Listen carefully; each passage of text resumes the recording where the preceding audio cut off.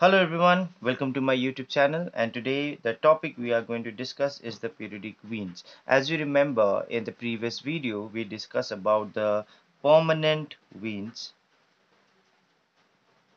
We discussed the permanent winds, isn't it? And today we are going to discuss is the periodic winds. Now the difference between the permanent and the periodic winds, let's observe that also. Permanent winds, as the name suggests, isn't it, like blows in the same direction, blows in the same direction throughout the year,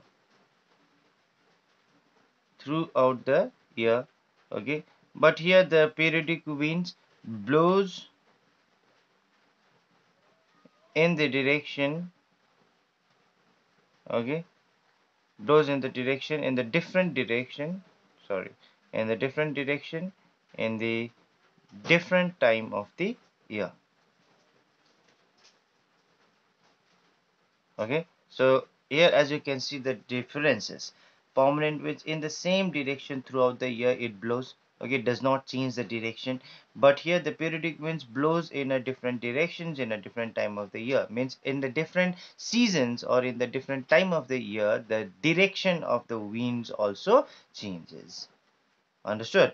So here that is the main difference between the permanent winds and the periodic winds. Okay. Now let us understand the periodic winds with the help of an example. And the best example of the periodic winds is the monsoonal winds. Okay. Best example is the monsoonal winds. Now monsoonal winds or the monsoon is a term which has been taken from the uh, monsoon, okay, term. It's an Arabic term which mean seasons. Okay, best example of the periodic winds is the monsoon, because during the the summers and during the winters the monsoonal winds change its direction. Okay, so that is the reason it is also termed as a periodic winds also. Now let us see that how the changes of season takes place. First we need to draw the diagram also.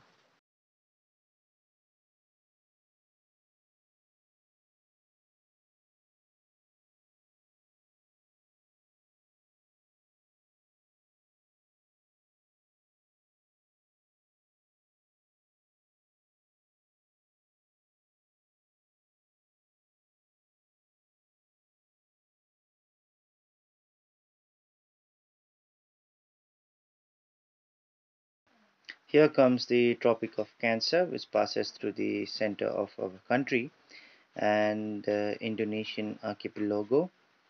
Okay, so this one is your Australia, and the Tropic of Capricorn is also passing through the. Mm. Now, as we have learned the apparent movement of the sun, if you remember, students, isn't it? So when the sun is in the equator, the low pressure is forming here, isn't it? But slowly the sun will shift towards the Tropic of Cancer. Okay, solely the Tropic of Cancer, and signing over the Tropic of Cancer, vertically signing over the Tropic of Cancer.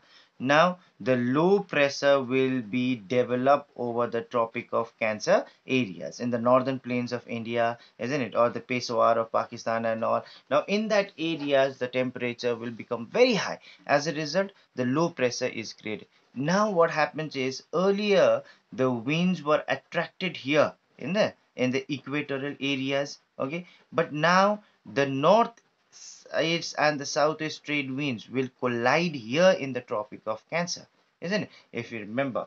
So here the students, what happened is, the southeast trade winds, okay, which was blowing from Australia towards the Tropic of Cancer or towards the equator. Okay, the southeast trade winds when the sun was here in the equator. Okay, but now the sun is in the Tropic of Cancer, isn't it? So this southeast trade winds, what will happen is it will cross the equator. okay, because it has to reach the low pressure generated area. So this southeast trade winds, when it cross the equator, that means the Coriolis force will be affected on it.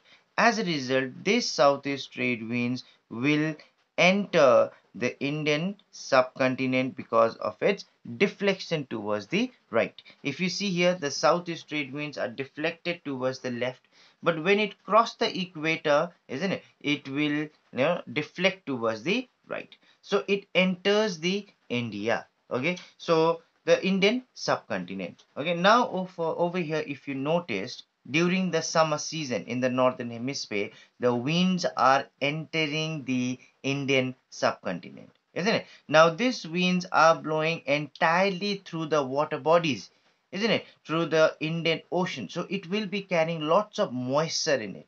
And with that moisture laden winds, when it enters India, it will shower a huge amount of rainfall in the Indian subcontinent. Okay, so if you see the direction over here during the summer season, during the summer, isn't it? The direction of the winds when it enters India over here, it is from the southwest direction, because it enters India from the southwest, from the states of Kerala.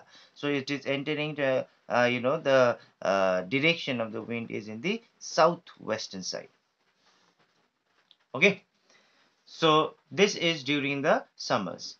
Now during the winters, the scenario is again a quite different one. Now, as we know, students, like the apparent movement of the sun during the winters, the sun will no longer remain in the Tropic of Cancer. Gradually, it starts shifting towards the Tropic of Capricorn areas also, isn't it? So, with that, there will be the replacement of the high pressure and the low pressure also. Now, let us observe through this diagram. Tropic of Capricorn, Tropic of Cancer. Okay, now the sun which was shining over here during the summer season, slowly it will start shifting towards the south, isn't it? And it will start shining over the Tropic of Capricorn. Now the low pressure which was forming over here, the low pressure will form over the Australian areas, and the low pressure over here in the Tropic of Cancer will be replaced by the high pressure. Now we know that winds always blow from high pressure to the low pressure.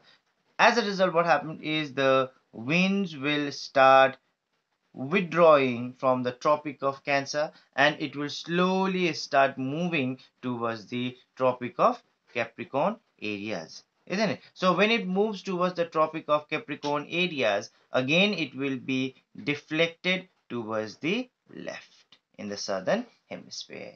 Okay, but here if you see, that time when the sun is over the Tropic of Capricorn, we will be enjoying winters, isn't it? Now in the winters, the wind, when it withdraws from the Indian subcontinent, okay, the wind which is withdrawing from the Indian subcontinent, it will be from the northeast direction.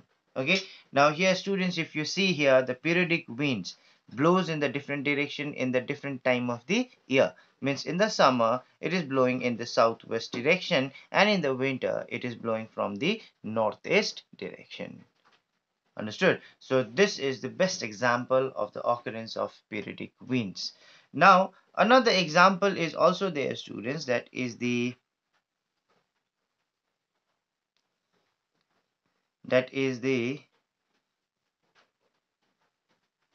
land and the sea breeze. Yeah, we have already done those things in the previous years also, like in the previous, years, previous videos also we have done, isn't it? Like the differential heating of the land and water, is it? So the land is opaque, whereas the water is, transparent in nature. So the water takes more time to heat it up, isn't it? And the unequal, we can say, unequal heating of land and water. So the water being transparent, it will take more time to heat it up. Water being opaque, it will take less time. So here during the day, okay, during the day, what happened is the land will be in high pressure, and the sea will be in high pressure, and the land will be in low pressure. As a result, the wind will be blowing from sea towards the land. That is known as sea breeze, isn't it? Now during the night time, when we switch to the night time, when we switches to the night time, okay, what will happen is, now um due to the unequal heating, again the water will retain the heat, whereas the land will quickly radiate back the heat. So as a result, the low pressure will be replaced by the high pressure, and here the high pressure will be replaced by the low pressure. So during the night time, the wind will blow from land towards the sea, isn't it? That is called land breeze. Okay, so here also, if you see, during the different time of the day or the different time of the the year, the winds are flowing from one place to another or in the different directions. So this is also the best example of the periodic winds. Okay, so I hope the periodic winds are clear to you people. Means in the different, it is not fixed, or it is not permanent, isn't it? Like trade winds, westerlies, and all continuously blowing into the same direction throughout the year. Steady winds, isn't it? That is the reason we call it. But here in the periodic winds, it blows in a the certain area for a certain period of time. Understood? So it changes its direction. In a similar manner, students, let us discuss the another type of wind is also there, the local winds. Okay, now the local winds, actually the winds which blows in a small area, covers a small area, okay, for a small period of time. Small period of time. Okay, now small period of time, it may be for few hours also. It may be for few hours also, or for few days also it could be. Understood? So there are best different like examples of the local winds also. For example, Lu. Okay, then Fohen is also there, isn't it? And Mistral is also there. Okay, so there are many other examples also, like Bora. Okay, Nor'westers. Then we have Santa Ana. So in that way, there are many other list of local winds which prevails only in a small area for a small period of time, unlike the permanent and the periodic winds which cover a huge area.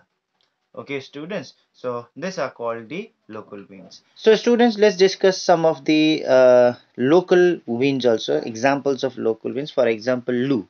Now Lu is the strong, dusty, gusty, hot and dry summer winds which blows over the western Indo-Gangetic Plain region of India, okay, as well as in Pakistan also it blows.